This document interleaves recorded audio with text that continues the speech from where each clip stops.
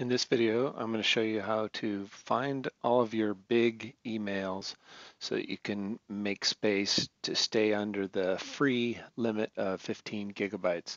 Now, I pay for extra storage to Google. I think it's $20 a year, but normally this would be 15 gigs and it would start warning you when you were 85% full.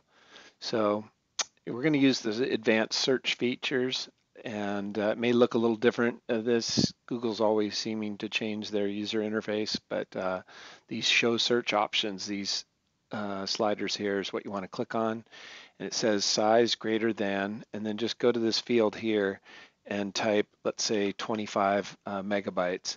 The limit for any email is 25 megabytes of attachments, so that should find the biggest emails. So we'll click search, and sure enough, there it is. So we can see here the various emails that are really big, and we can delete these. This one's big because of some photos.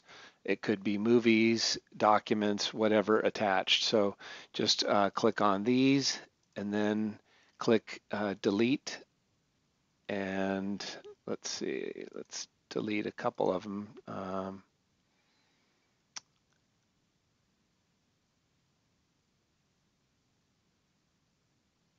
And let's see, yeah, so deleted these two, click delete. It's important to also go to trash to clear out the trash, because once it's in the trash, it still takes up space. So we click on here, more, and click on trash, and then it shows all of this. So I'm going to empty all of the trash, empty trash now, and click cancel.